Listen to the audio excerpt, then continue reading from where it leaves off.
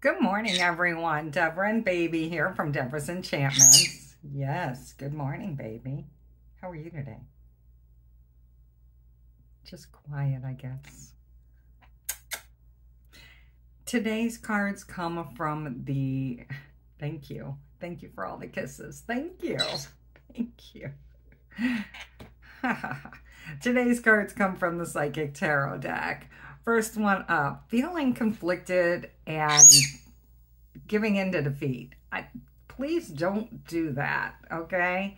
That is like negative self-talk. I know that your guides want so much more for you, and you're going through some major lessons right now, but they're meant to build you up and make you stronger, build character. They're not meant to tear you down and make you feel as though you're less and that it's totally impossible. Your guides are telling you, and the angels above, that it's going to require some sacrifice on your part to get where you're trying to go. Are you willing to sacrifice some of the things that you have now and some of your ways now? It's not going to be as comfortable. You're not going to be able just to kick back and do whatever you want or do nothing at all because you're tired. It's going to take you rolling up your sleeves. It's going to take some patience and planning, but you have to sacrifice some things. Move some things out of your life and roll up your sleeves and get busy. We're talking about prosperity coming into your life if you do. You got to do something different. What you're doing is not working. We're trying to fulfill your wishes, but if you stay in the same holding pattern, we can't. Nothing can change unless you change. So we're talking, if you have a job that is not paying you what you're worth, if you're struggling and can't make it, you have to go find another job.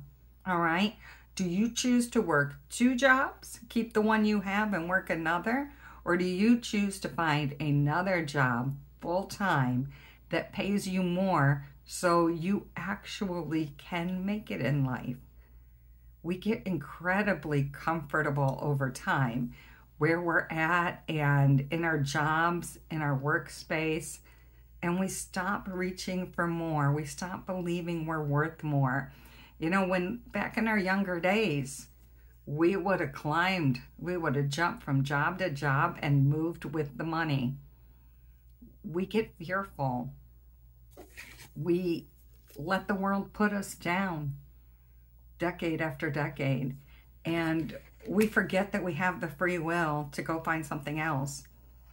We need to empower ourselves to go after more and know that we deserve more.